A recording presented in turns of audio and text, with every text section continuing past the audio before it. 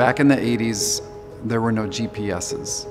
Navigation was predominantly visual. You look at where you are on the ground. We're flying under visual rules, and so we're tracking by what we see on the ground. But you've done it so much you can see a clump of bushes go by that you recognize 50 miles away from your home base. Tiny changes in the geography would pinpoint for me exactly where I was. I knew what to do and where to go. Alaska was just wild, untamed, and where I wanted to be. After flying in Alaska for more than 25 years, I just wanted people to experience what I've seen. I've always had a love affair with helicopters. There's something about three-dimensional movement, vertical, sideways, fore and aft. You can do it all. You're wrapped by glass. There's plexiglass all the way around you. You can look everywhere. The visibility and what you see is second to none.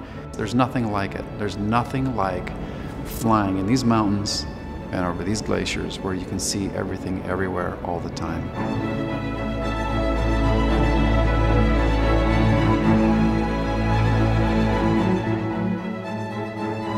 We're doing helicopter tours out of Anchorage because you could be in your hotel room and in 2.5 hours we can take you out, land you on a glacier, let you experience it, get you back well before lunch. We can land you on the glacier, we can take you in the mountains and show you Dall sheep, or just circle the city.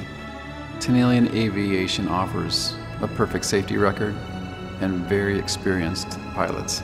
We've just thoroughly enjoyed the excitement of people coming from all over the world, giving them an experience where a majority of them say, I will never forget today. I'll never forget this experience. This is once in a lifetime.